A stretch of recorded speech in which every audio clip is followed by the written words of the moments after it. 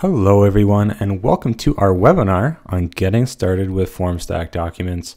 My name is Ryan Jorgensen and I am a Customer Success Enablement Manager here at Formstack. Now, whether you're new to Formstack or you're an existing customer looking for a refresher, this is going to be a great webinar for that. For our agenda today, we have a demo where we're going to be going over navigating and best practices for our Formstack Documents product, as well as how to create merge fields, signature tags, and what-if statements on your first document. If at any point during our webinar you have a question concerning the content that we're going over today, or just in general about Formstack Documents, we do have a live moderator who will be monitoring the chat and should be able to help with answering any of your questions. Now, if for some reason we're unable to get to your question, we will go over some great resources for you at the end to help with learning our product. If you do have a specific question regarding your account, we would ask for you to connect with your account manager or customer success manager.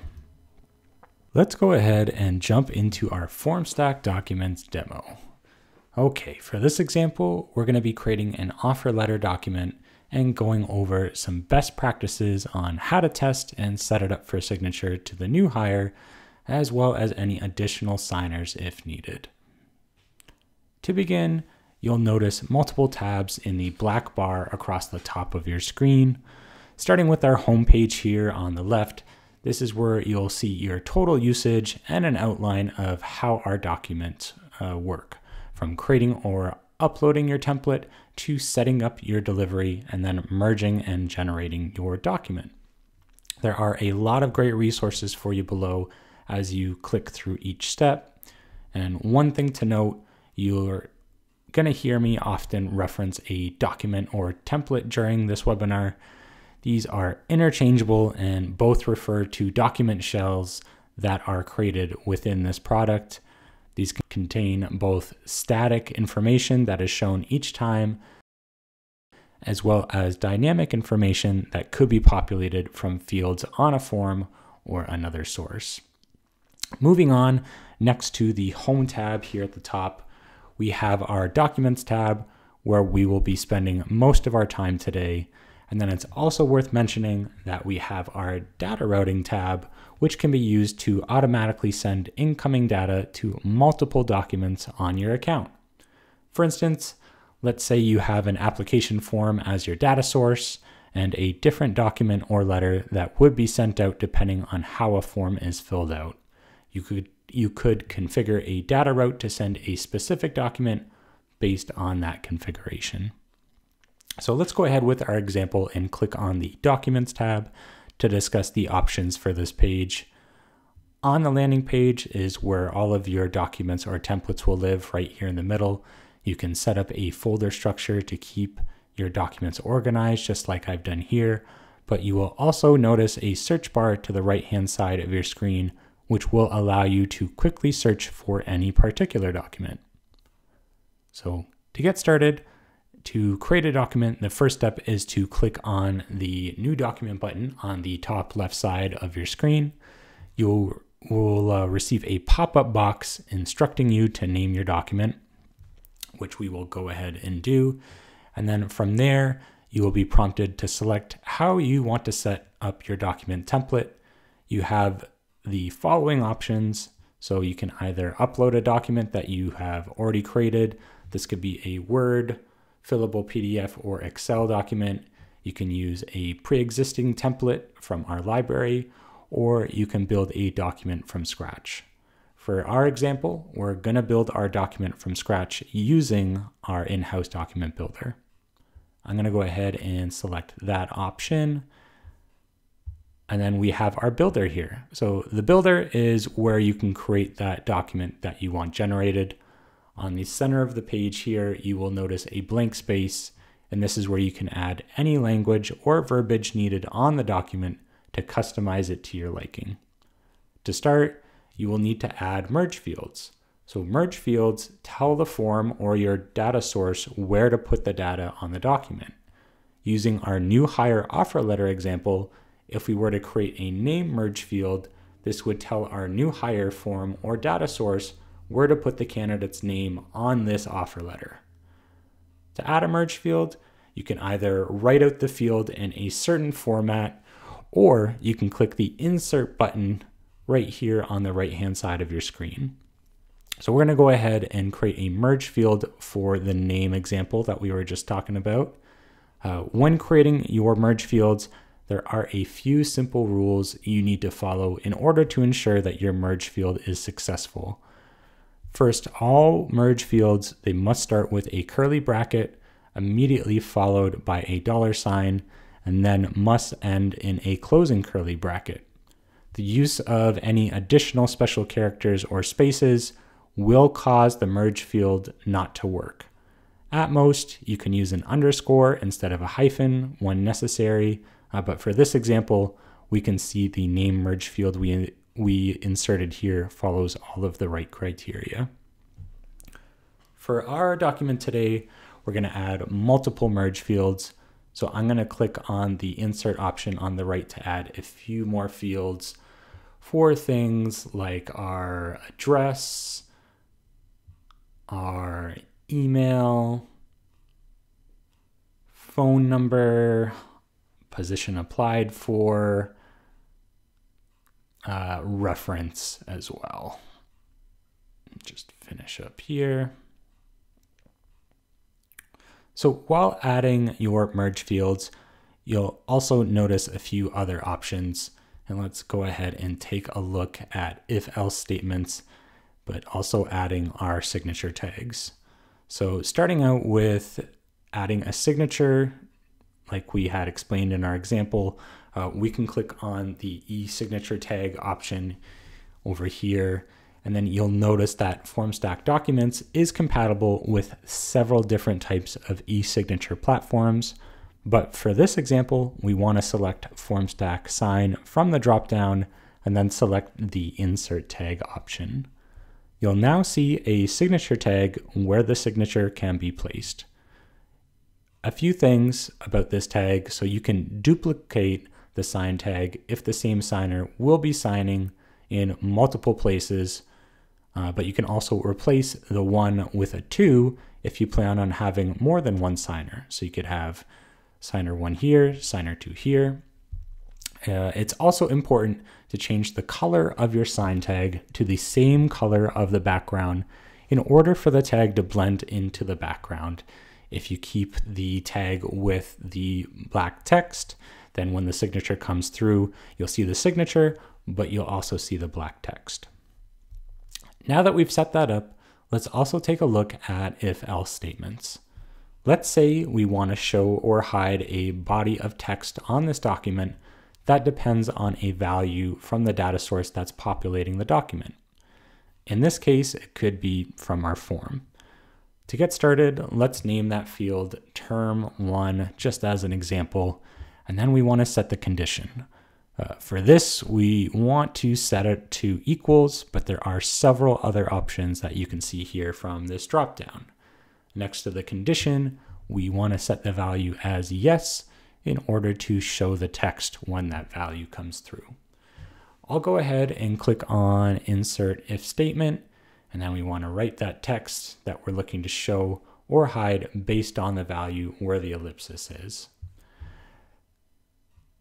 That's it for setting up our document, but let's take a look at a few other options on this page while we're here.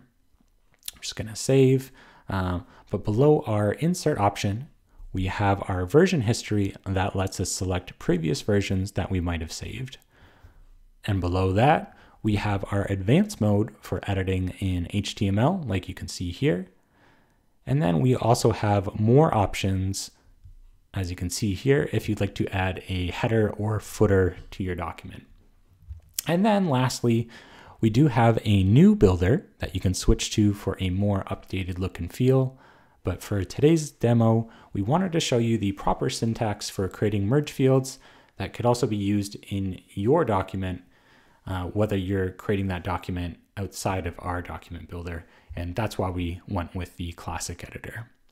Moving forward, let's take a look at our settings tab located to the right of our document builder.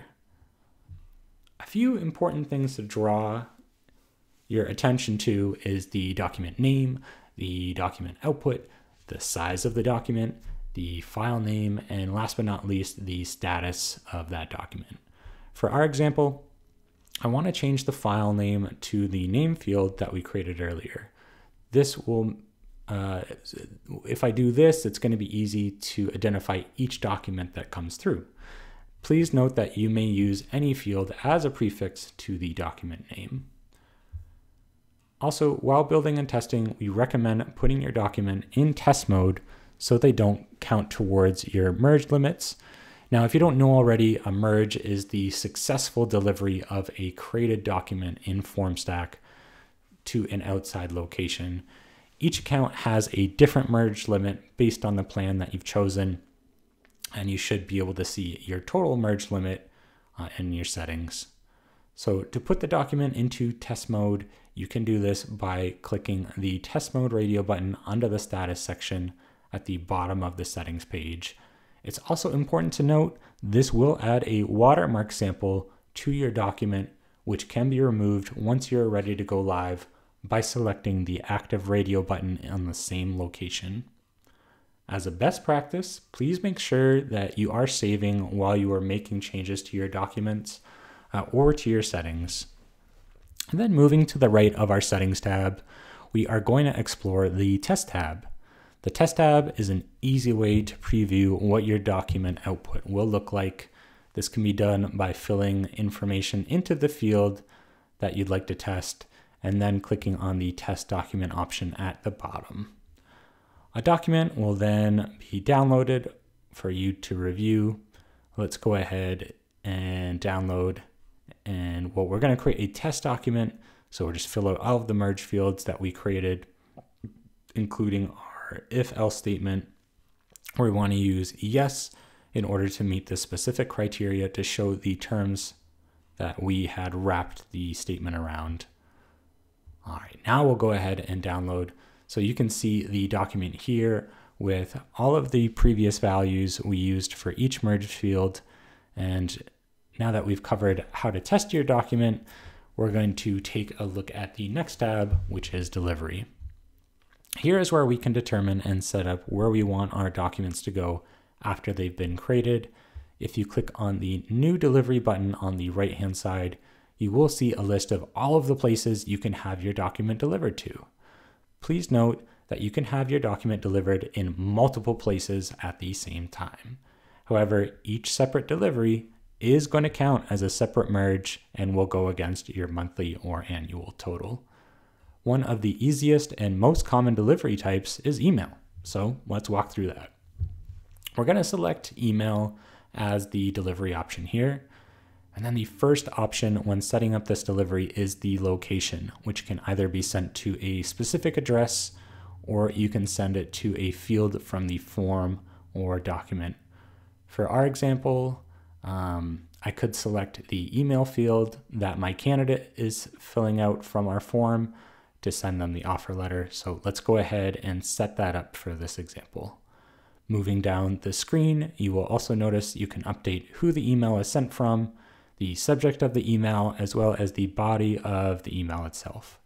For our example, I'm going to change our subject to FormStack offer letter, and then we'll add some information to the body. And it'll look something like this. So we'll say, hello, please see the attached copy of your offer letter. We will be in touch to schedule some next steps. Thanks, HR team. To further customize your message, you do have the ability to add merge fields to pre-populate with the information from your data. So today, let's add a name merge field after the word hello, and then save our delivery. In addition, you could also set up an additional email if you wanted to send this offer letter to your HR team or someone else more specific. For each delivery, the pop-up will look a little bit different. Most of them will require you to log into whatever third-party tool you are trying to deliver the document to and select where you want it delivered to on that specific tool. Email delivery is just one of the many options In our example, though, we also wanted our candidate and CEO to sign the offer letter. This delivery section is where you could go to set up your delivery with FormStack Sign for e-signature. So let's go over what this would look like. We go ahead and select FormStack Sign, just like we did with our previous example. We then want to set the subject and who will be signing the document. We can assign the signee according to the email merge field on the document, or we could set something that's more static. Let's say we always wanted the first signer to go to the person accepting the offer letter. We could set that up as the first participant. If you wanted to have multiple signers or participants, you could add another participant here, as you can see, and then set them up like we did with the first, with either a static email or from a merge field. This is a great option if you have someone like the CEO or someone else reviewing the initial signer's document.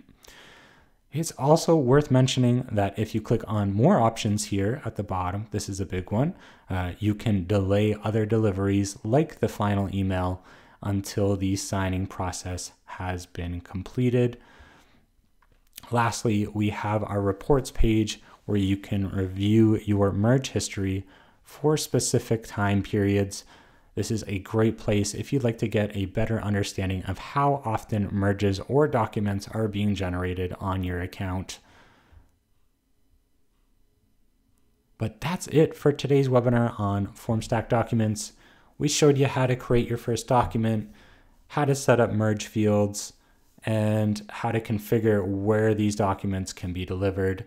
If you ever have any questions or concerns, please remember that you can always click on this eye icon on the top right to get in touch with our support team or search for any useful articles on our site. For instance, I know at the beginning of our webinar, I mentioned data routing as a feature for a use case where there might be multiple documents that need to be sent out, or potentially specific documents. We have an entire section dedicated to the different ways you could use this feature on our help site, just like you can see here.